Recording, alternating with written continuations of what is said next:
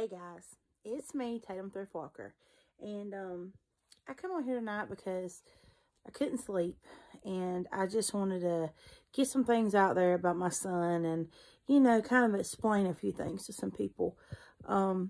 He did come home. He got home. It was actually really Tuesday morning at 1 a.m. They drove him all the way from Houston.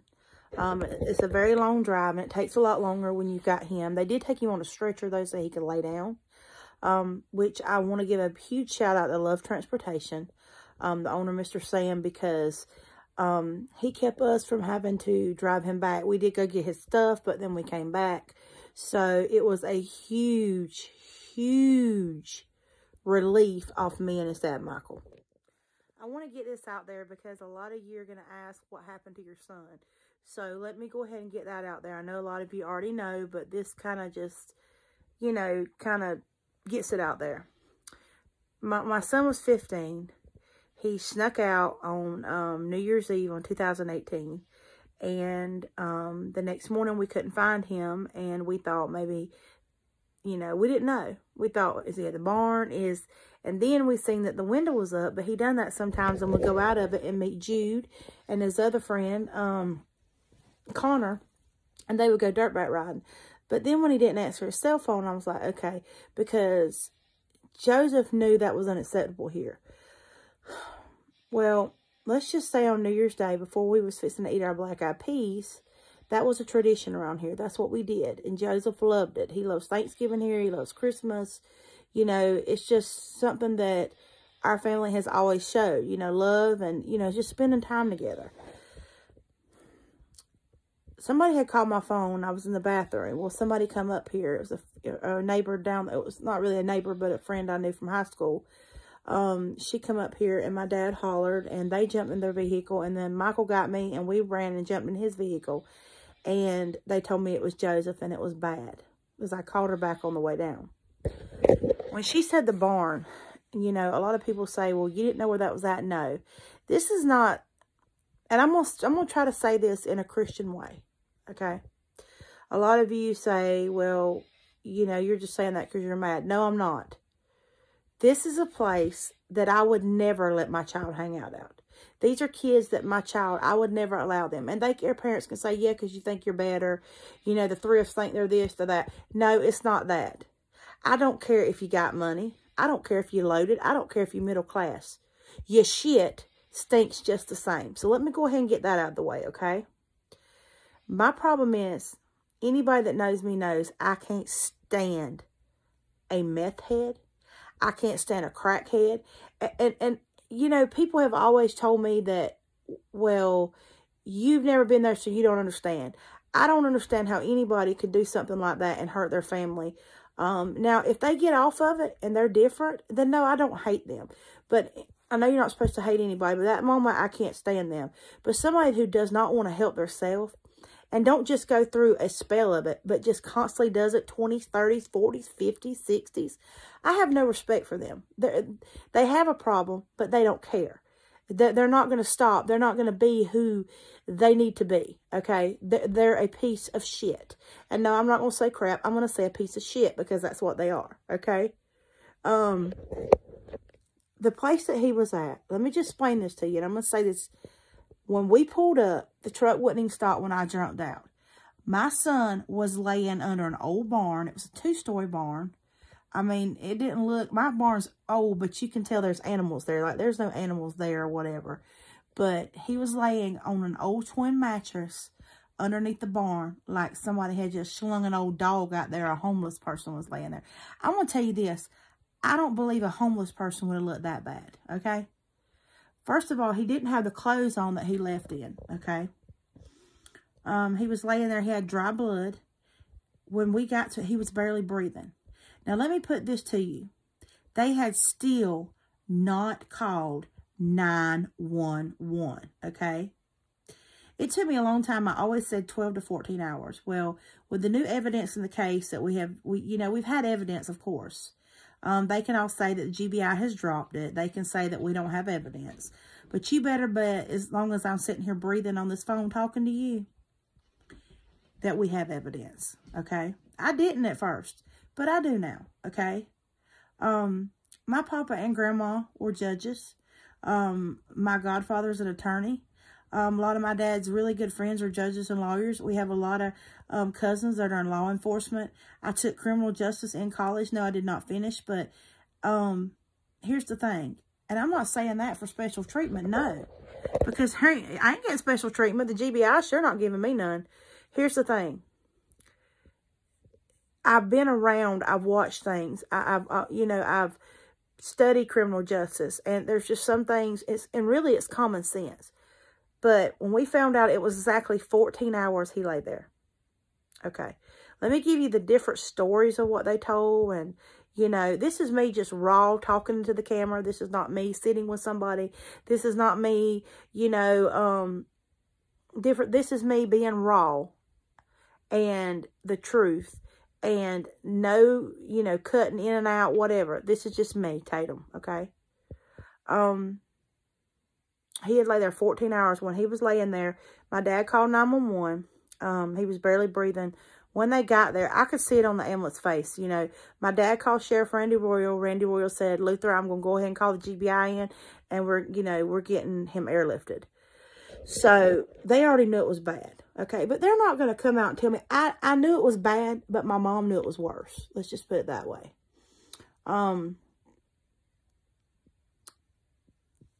As I'm talking, I'm thinking, like I'm making my mind give me a photographic memory of what it was and what I seen. As he was laying there, I remember holding his hand and screaming. And then I tried to calm down and I said, I'm here. Son, I'm here. You're going to make it. There was never, people think there was a doubt in my mind that he was going to live. There was never a doubt in my mind. The reason there was no doubt is since I was a baby, since I could talk and understand my dad. My daddy, I call him daddy. He has always taught me about the Lord. When I've done things that I'm not proud of, I have always had my faith in the Lord and Jesus Christ. Always. Okay? I was raised a Southern Baptist. But I've been to different churches. And, one thing about it is, as long as you believe in Jesus Christ or the Lord and Savior, then, we're fine. My faith, I knew that my baby had laid there that long and he was alive. He was going to make it. And when they couldn't get in there where, the life flight him. So he had to be life flighted from Swamp Road Baptist Church, which was right down the road. I couldn't leave right away into the GBI, and, the detectives got there because I had come up on the scene. So, the one thing about it was I was crying, then I got mad, but I got kind of in a state of shock. The one lady that owned the place, she said, or she don't own it. Let me say that. I don't think she owns nothing. She said that, I'm going to go ahead and say it, Ginger Oxford. She said that I acted like I didn't care. Let me tell you something, honey. I do care about my child. I think it was a part of me, I was in shock because I wanted to rip your urethra tube out and shove it up your ass. Okay? But a part of me knew at that time I couldn't do anything. I wasn't thinking. It was like I was in a dream. And you know how when you think you're dreaming and you want to reach over and you want to say, somebody, please pinch me and tell me if this is true. Is this really happening? But I knew it was. But a part of me wanted to just go to sleep and wake up and be like, this is over. This didn't happen to me. This didn't happen to my child. Because it happened to all of us. My whole family. And they didn't tell me right then. So I'm going to skip to this part. We finally they got there and they told me, Tatum, I know you want to go. We run to the house. I jumped some clothes on. I didn't even put makeup on. I didn't care about that. I threw some clothes in a bag like for overnight because, it was in Jacksonville. They life-flighted him to Shands. And he was either going to go to Savannah or Shands. And I really honestly think it was God because if there is one little shift in the wind, they have to go in the other direction. And there was. Because there was a neurologist at Shands that's one of the best. So,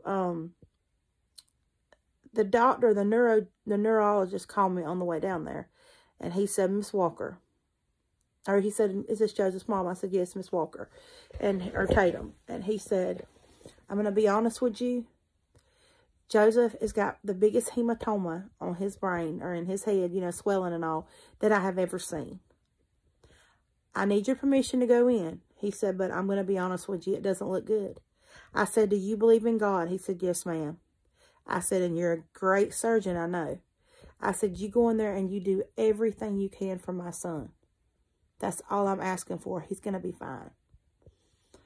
And I remember I cried. My mama and Michael was crying, but he had to stop. You know, he was driving. And we were all just, you know, Michael kind of slowed down and he didn't hold his head down because he was driving. But we all prayed. I prayed for everybody. I prayed everybody in that operating room. I prayed that, you know, he was going to live. And I knew God was going to answer my prayers. And, you know, when they went in there, and I remember the first time that I walked in and seen him. It was like he was my son, but he wasn't my son. And anybody that has seen him in the hospital knows what I'm talking about. Now I will share pictures. At first I wouldn't, you know. A lot of people ask me other things too. And, you know, that was the biggest hell of my life, or as I thought. But the months up to it was even going to be worse. I was literally bullied. And people ask me, what do you mean by that? I was bullied every day in that hospital to pull the plug on my son. And a lot of people says, you mean pull life support? I say pull the plug because that's just, we're old school. And, you know, I'm country. I'm from South Georgia. And that's just how I think about it. And it was like he was an old dog that they needed to put down. And I understand science. Let me say this. I understand science. And I understand that that's what people need to believe, that that's what you do if you think you can only do so much. But nobody understood and would comprehend that he lay there for 14 hours.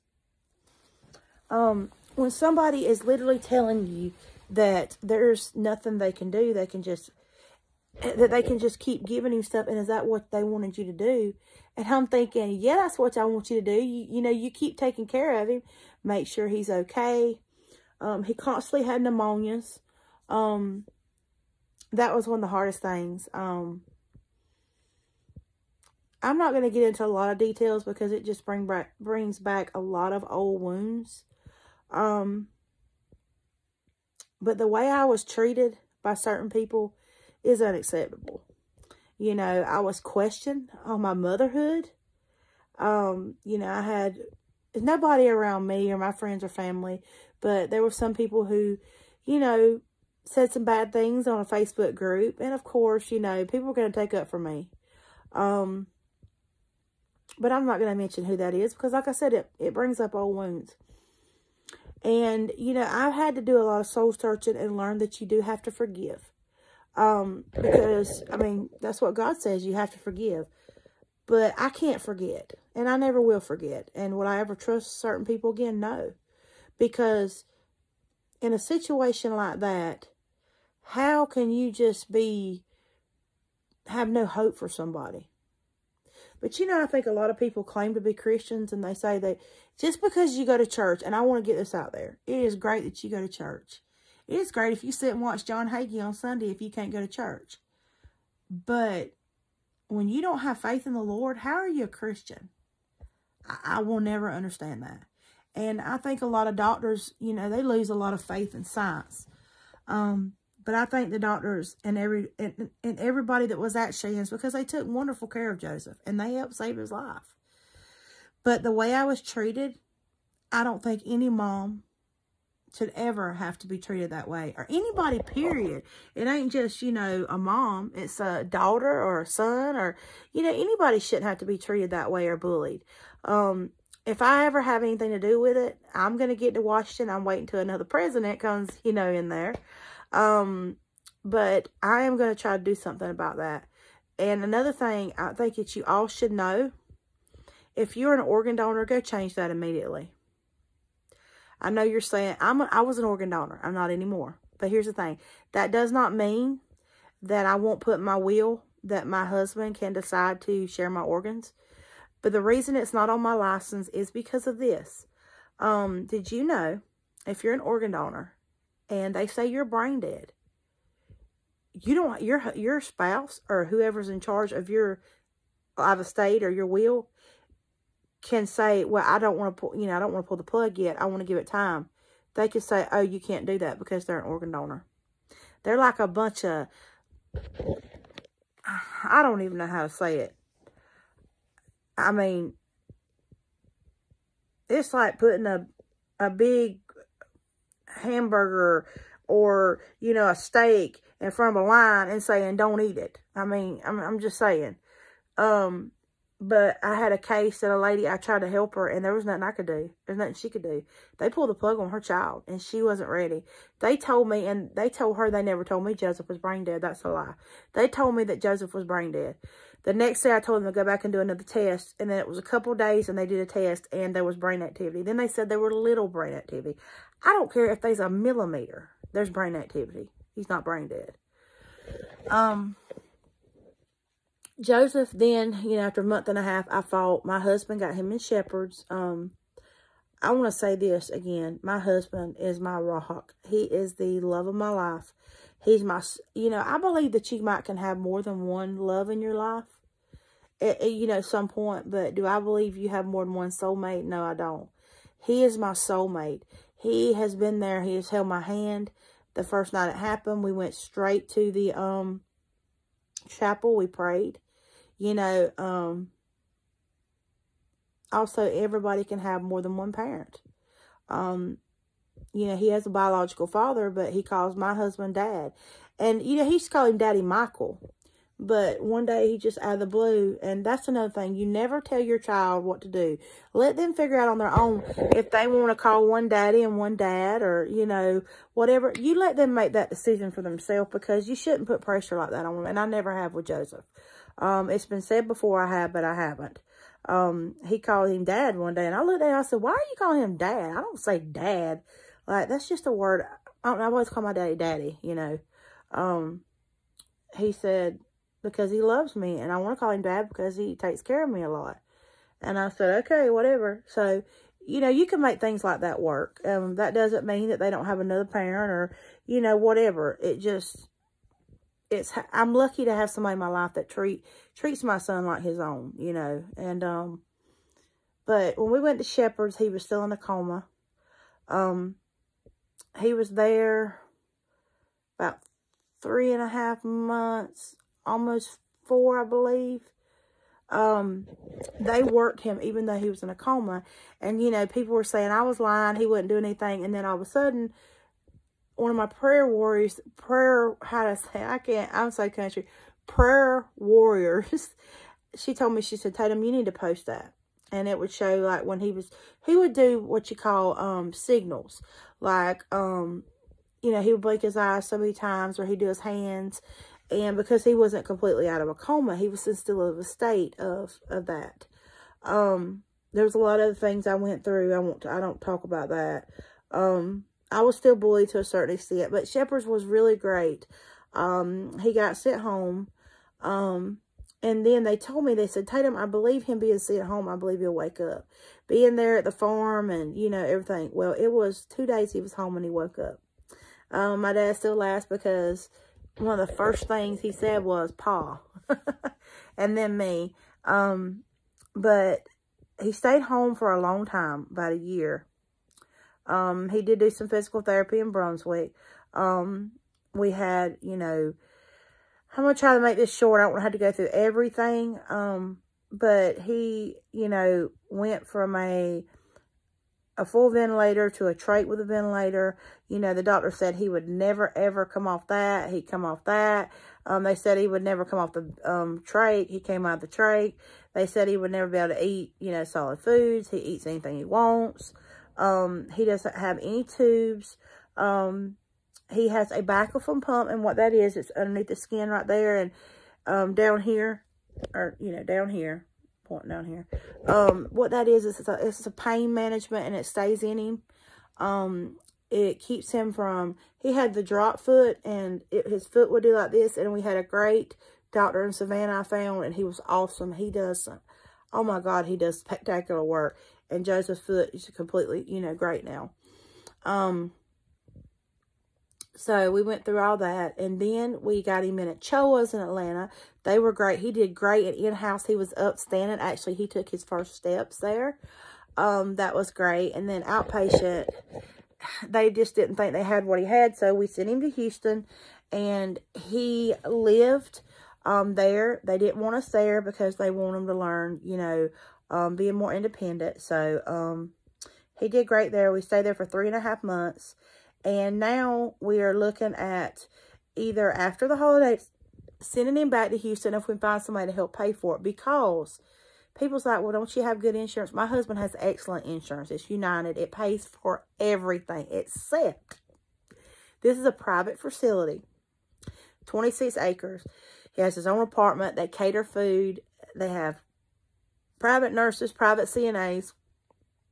Since they pay for it during the day and all that, they don't pay for that private, you know, no, I mean, we checked every insurance. They won't no insurance do that because it's a type of facility. You know, if it would have been a state facility or something like that, that would have been different, but this is what we wanted. The price out of pocket is $12,400 a month, so that was killing us. So now we're either going to look, we're trying some grants and some stuff to see, you know, if we can get him back there. And if we can, that's where he wants to go. If not, we're going to send him somewhere closer. And then he'll stay there for anywhere from 6 months to a year. To when I'm leaving it up to Joseph until Joseph feels like, okay, I can walk. I can, you know, not just take a step or just sit up, but I can do this and I can do that. And then he can come home for good. But I will always make sure he still does therapy, you know, so he can just keep improving. I've learned that the brain is a magnificent, I mean, it's something that is very, what's the word I'm looking for?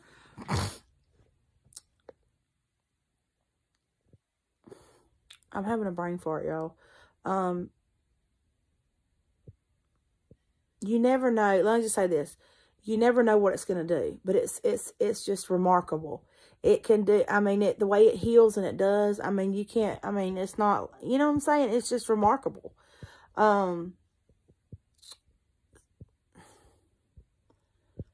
And he's doing a lot better. He is. Today, this is something I want to get into, and I mean, I've been on here like 20 minutes, so I don't want to just overdo it. I do want you all guys to share this. I want y'all to make this go viral because I want, if I can help one person learn from mistakes of sneaking out and thinking people are your friends. But today he had what they call a he stormed. It's like seizures, but it's neurostorming. It's where it looks like they're having a seizure, but it's from their I mean, I know seizures are from brain, but it's just different. You can look it up and Google it. I get mad when I see him do that because I think about what they have did. Ginger Oxford to me was probably the worst person of all of this because she was the adult, but she was a druggie, of course. But she was an adult, and she told them, do not call the law. She let him lay there. They said he fell from a barn. He never fell from a barn. The thing is, my son was hit in the back of the head with a shovel. Cameron Cox did it. His mom tells everybody, no, he didn't, and that I'm a bully, and that I'm lying. But let me ask you this. Why is it so many people have come to me and told me the exact same story? People who don't even know each other. People who do not run in the same circles. And also different ages. Now, y'all tell me that. And if he fell from a barn, even the EMT said that was a lie because there was one spot on his head and it was like an object hit it. That, and there was no more marks and there was semen on the ground. There would have been blood. There would have been some type of evidence. But these people cleaned a lot of this stuff up. I have proof of the timestamp, the last picture he took when he was there. They were trying to say he was drunk. He couldn't have been drunk at that point, which they took an alcohol test. Of course, it wouldn't have been all the way accurate because he lay there for so many hours, but with the type of injury he had, it was still, you know. I'm not saying he didn't have a drink, but he couldn't have been drunk at the time. There's no way. Also, we know a timestamp of the last time he talked to a friend. And when this happened, because somebody left that place and went and told, hey, man, they did this.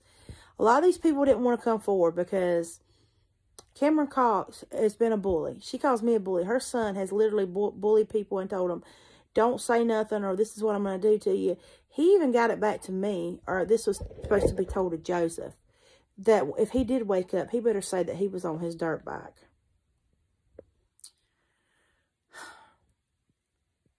Them are the only names I'm going to say tonight, because the other ones have kind of slacked off, but y'all all know who they are.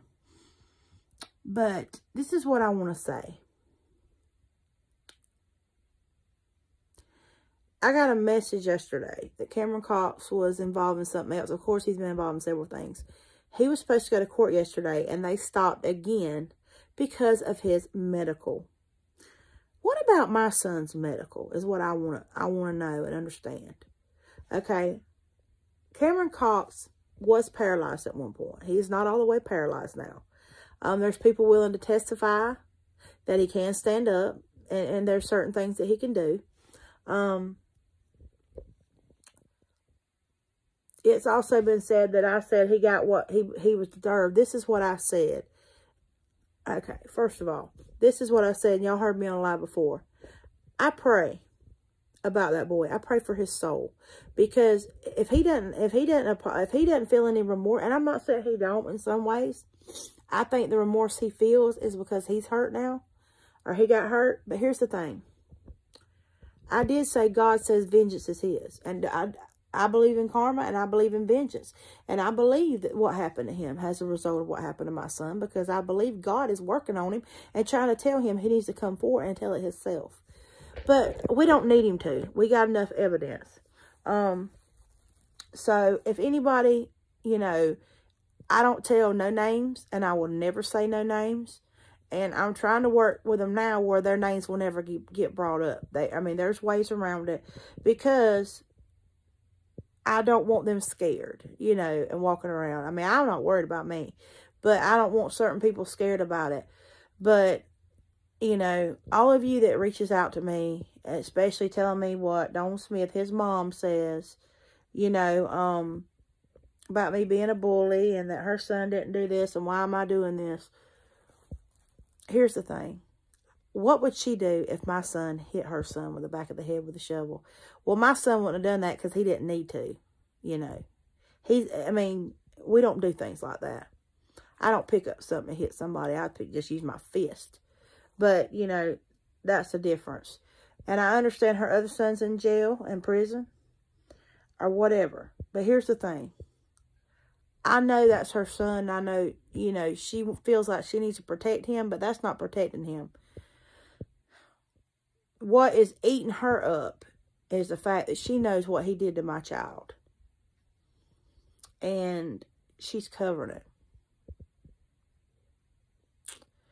All I could have ever asked for in a perfect world is them to admit what they did themselves and say they were sorry. They never asked how my son was. They never cared. But you know what? They don't have to watch my son every day. They don't have to watch his senior year of all his friends playing football, riding their dirt bikes, you know, going hunting with Michael. That's what he loved to do. And Michael goes through a lot with that. Michael, it hurts him something terrible. Because that was his riding dog. And he'll tell you that to this day. And it hurts me that he has to go through what he's went through. And instead of them saying, I'm sorry, or not once have I heard them say they were sorry for what happened to him. All they do is negative and talk and talk and talk. But y'all, they think they got away with it. That's what really baffles me, is they really think that they have got away with it. And you know what? They don't, none of them know me or my family to think that they got away with it.